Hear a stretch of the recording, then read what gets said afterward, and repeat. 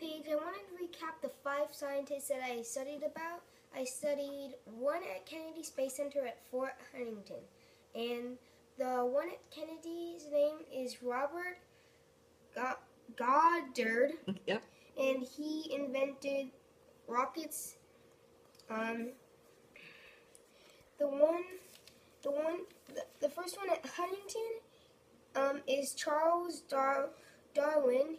He studied animals and humans, and he was a scientist. And the next one is Norman Walker, and he studied spectrums and radiation, and he was an English scientist and astronomer.